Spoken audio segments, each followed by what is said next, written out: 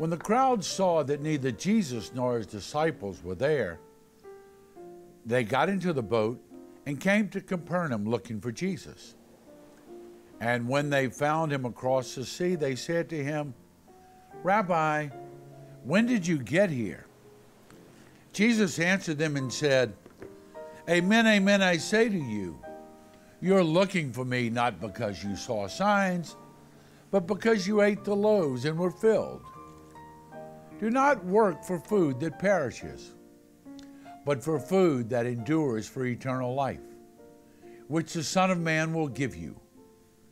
For on him the Father God has set his seal." So they said to him, "What can we do to accomplish the works of God?" Jesus answered and said to them, "This is the work of God, that you believe in the one he sent." So they said to him, "What sign can you do that we may see and believe in you? What can you do? Our ancestors ate manna in the desert, as it is written, he gave them bread from heaven to eat." So Jesus said to them, "Amen, amen, I say to you, it was not Moses who gave the bread from heaven. My Father gives you the true bread from heaven. For the bread of God is that which comes down from heaven and gives life to the world." So they said to him, "Sir, give us this bread always." Jesus said to them, "I am the bread of life. Whoever comes to me will never hunger, and whoever believes in me will never thirst." Hello and welcome to Close to Walk Catholic Communications. I'm Father Bayer, your host, and we're glad that you can join us today.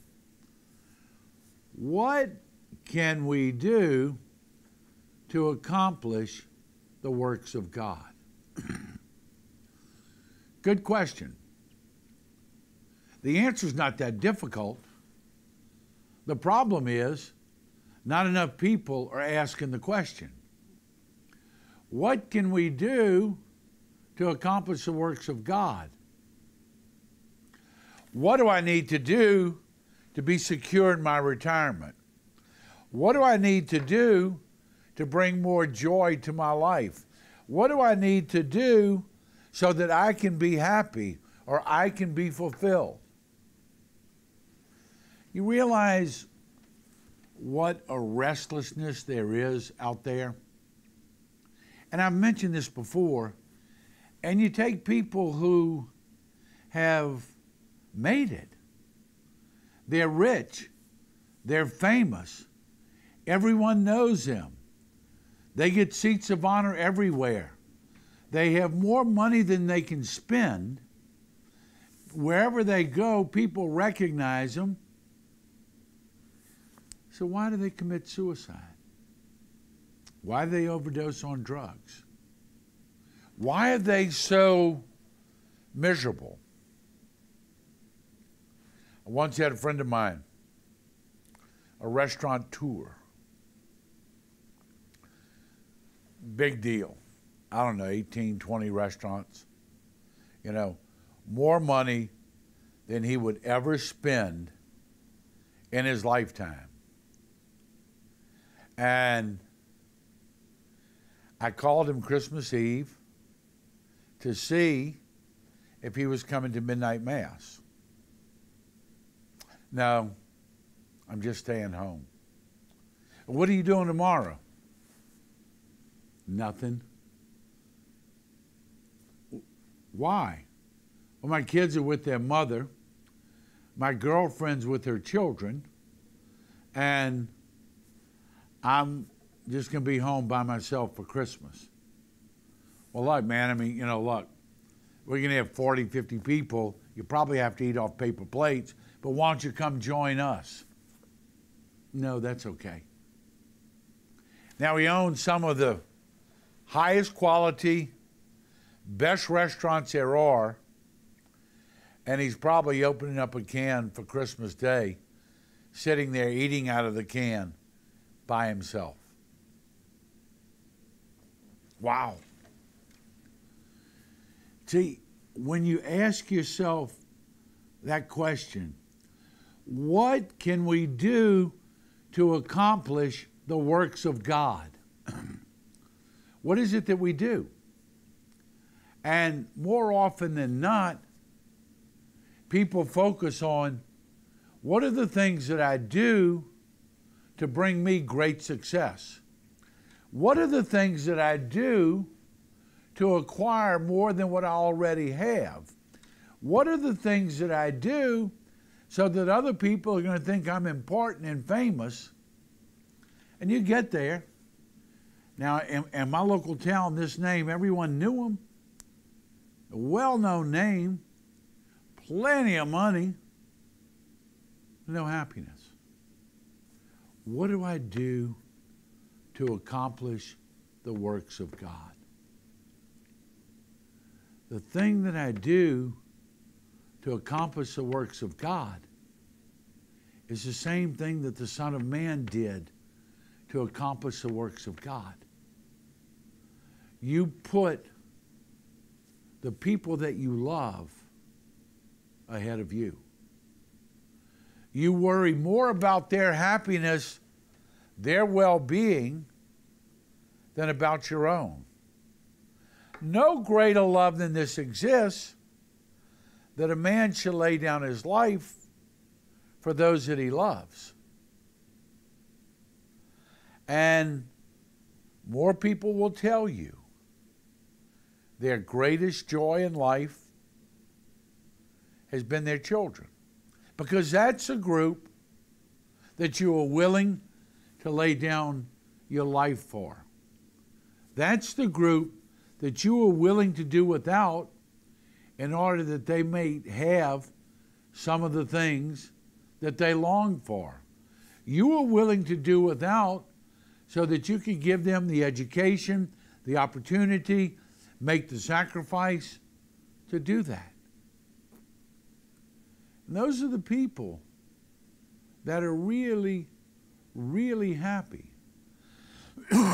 Way too often, I've had the tragic reality of being by a parent who is by a children's deathbed, and when they prayed, they said, Lord, please take me, leave them. I mean, and we know that.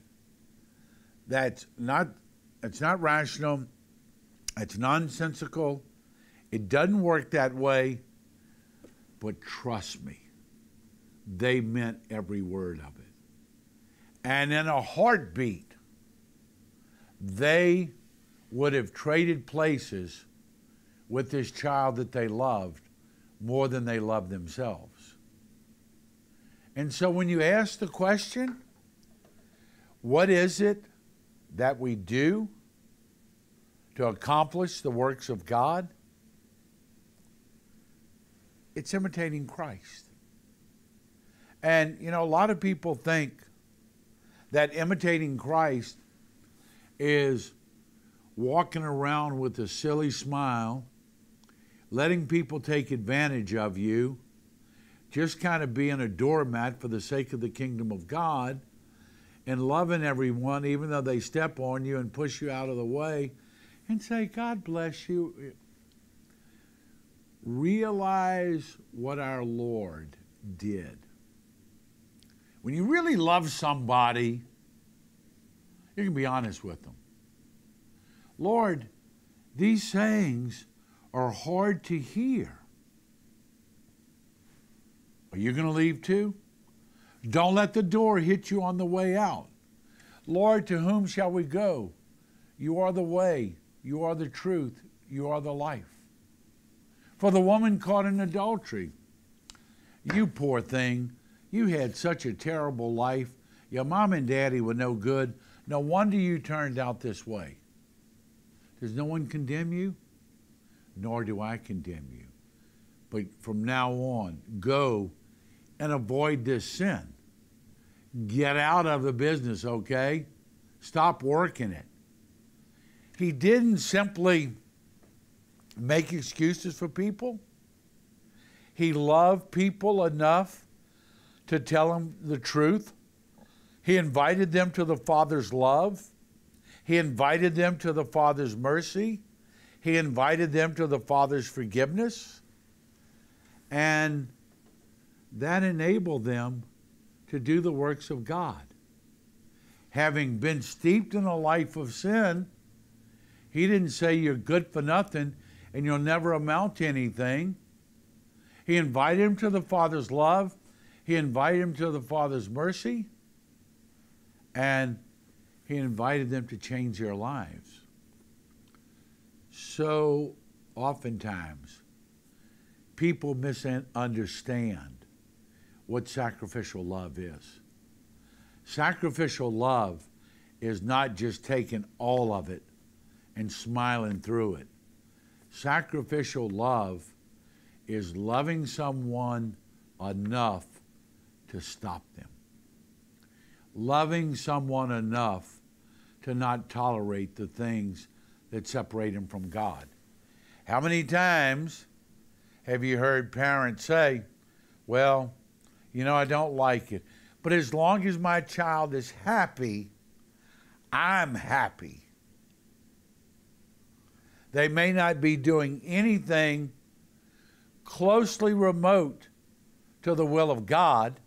They may not be doing anything to work for their salvation, but you say things like, as long as they're happy, I'm happy. You know what, darling? Thank you for playing, but that's the wrong answer. That is absolutely the wrong answer. The thing is if you love your children, and be it your children, your spouse, your co-workers, the people in your circle of life, if you love them, then you can bring them to the truth. And you're going to bring them to God. And you're not going to say, well, I don't agree with you. As long as you're happy, I'm happy for you. No. As long as you're pleasing in the sight of God, I'm happy for you. If you want to give up everything and go live in the missions because you feel a call to serve God through these indigenous people who have no hope, no water, no anything else, be happy for them. Don't be happy for the people whose lives are completely contrary to the gospel, completely contrary to what God asks of us, steeped in sin, and we say, well, I love you and I'm happy for you. You know, if you love me, stop me.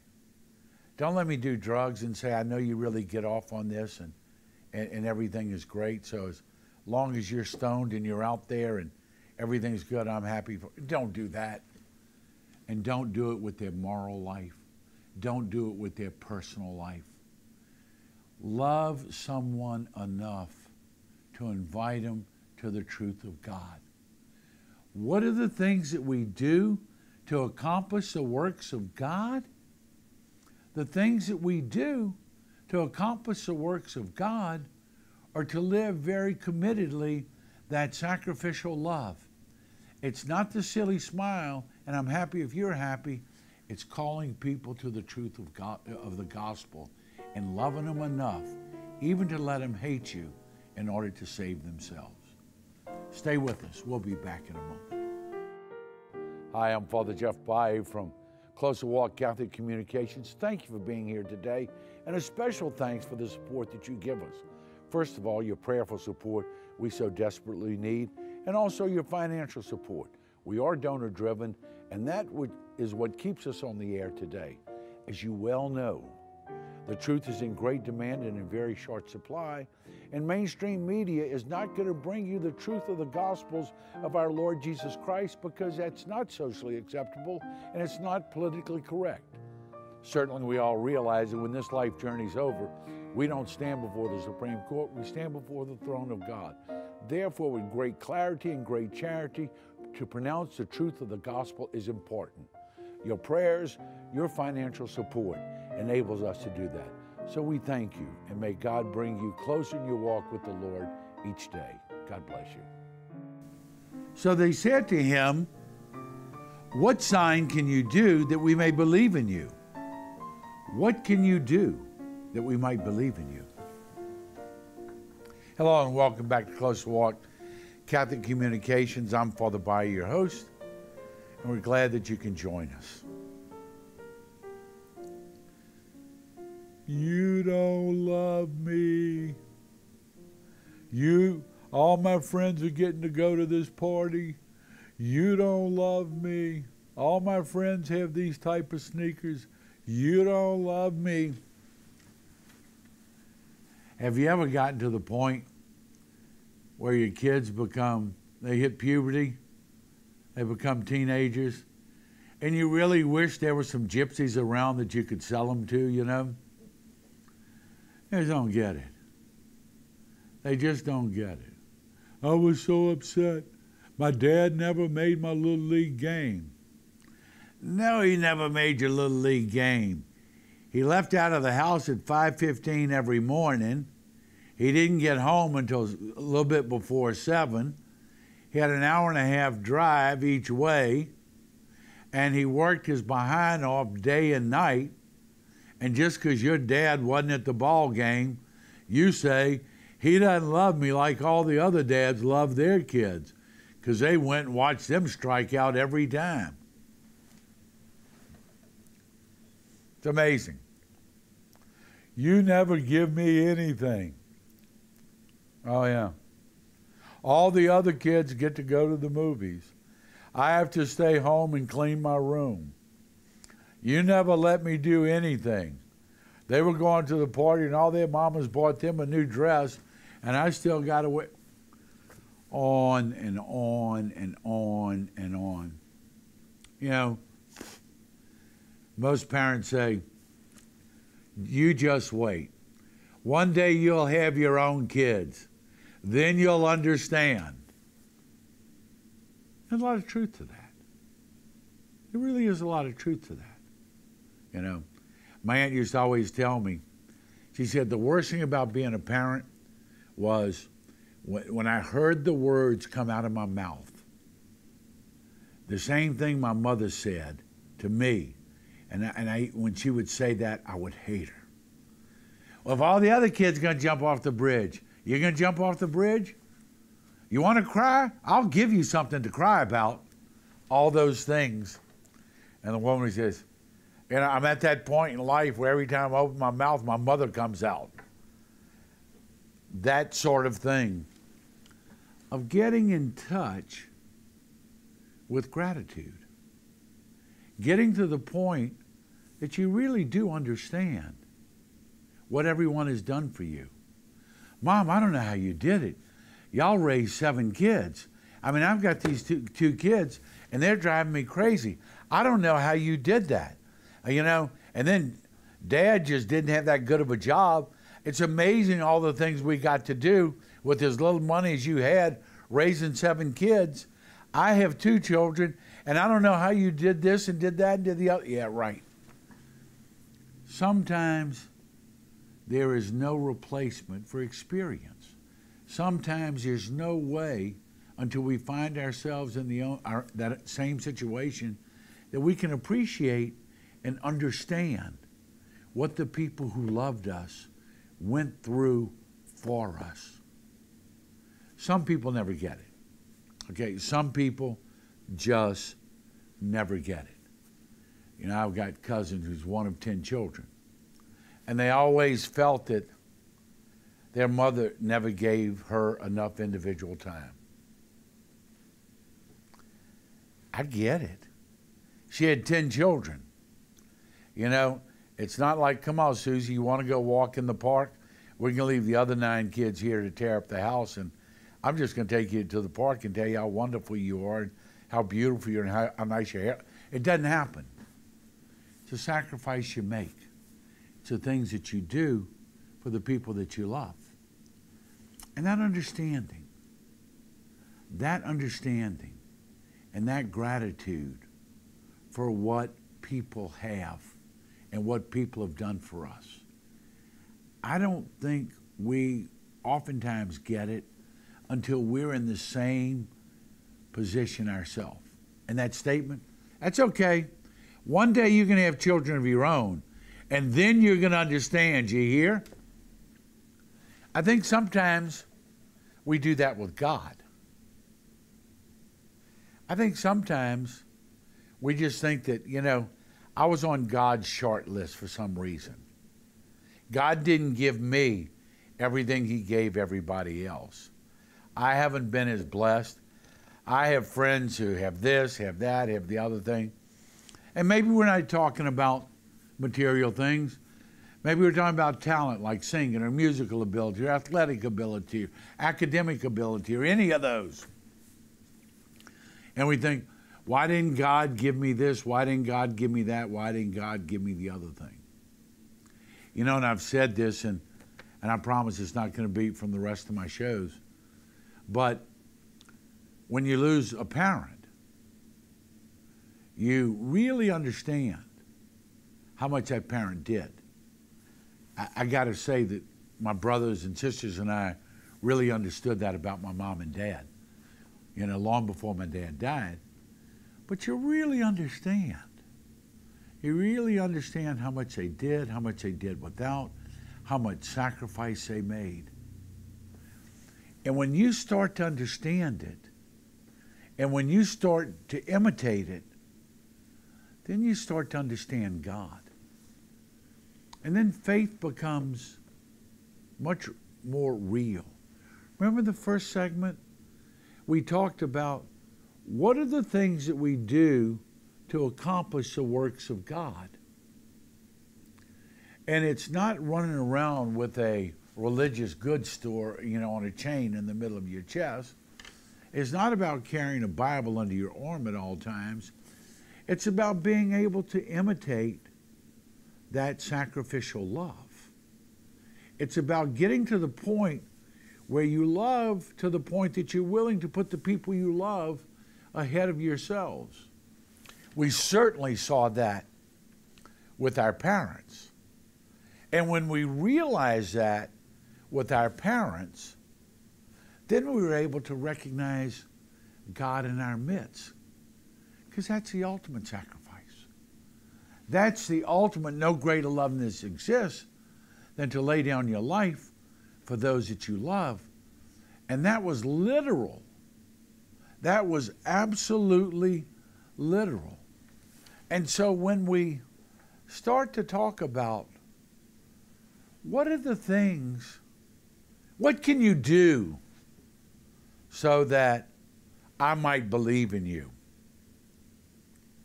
Well, the things that we do are just look around.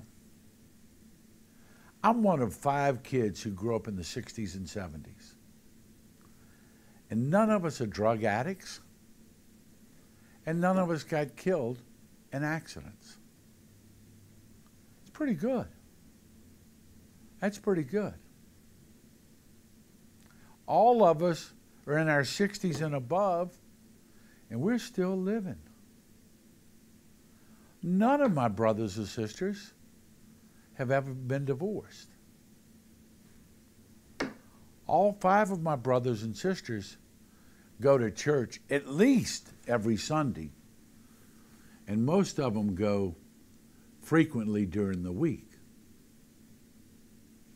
And I wasn't raised in a church that my mother and dad were church mice. They had to work. They had 5 kids to raise. Yeah, when I had to serve Mass on a Wednesday morning at 6 o'clock, they got up and brought me. But they had to get 5 kids off to school. They didn't have time to go to Mass at 6 o'clock in the morning.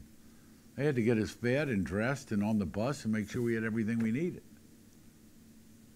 But we understood what sacrificial love was all about. We saw that. And so consequently, accepting, loving, believing in a God who laid down his life for our salvation, I get it. I get it. I haven't gone through life asking, why have I been fat since I'm a kid? I haven't gone through life saying, how come I didn't have blonde hair, a flat flat stomach and a hairy chest and all the women. I didn't go through life asking that. I went through life being told that this is what God has given you. And God has been very generous. But you know, when you're a teenager and you're a kid, there's certain things. You want to be the good-looking one. You want to be the popular one. You want to be the smart one. You want to be the great athlete. You want to be the great musician. I was none of those things. My brother Dennis was most of those things. But anyway, I was none of those things. But there are things that they made me realize what God did give me. And those things I have to hone and give back. And that understanding that we all have a responsibility in our life to recognize the sacrifice that our Lord made for us, accept the gifts that He's given us, be grateful for what we have, and find a way to return it to God. One day you'll have kids of your own. You'll understand. That's the point. One day you'll understand exactly how much we did for you.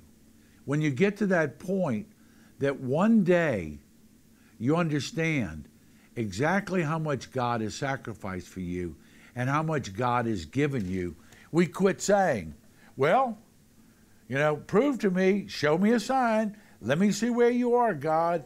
You know, hide and seek, here we go. We quit playing hide and seek with God. We start to recognize God in the ordinary events of life. I'm able to walk, I'm able to talk, I was trainable, I was able to be educated. Everybody doesn't have that. I walk, I talk, I see. Everyone didn't have that. I have parents who love me. Everybody didn't have that.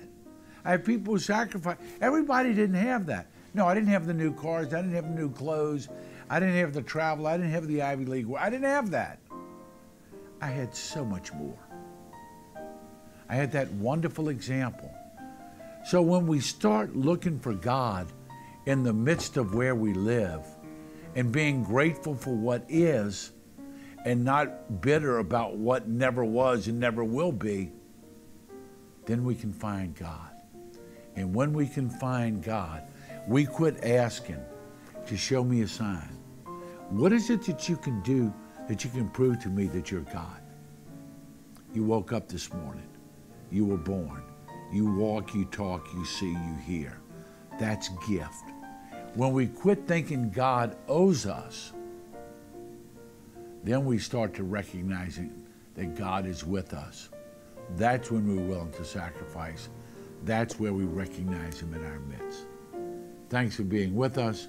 May each day bring you closer in your walk with the Lord. God bless you.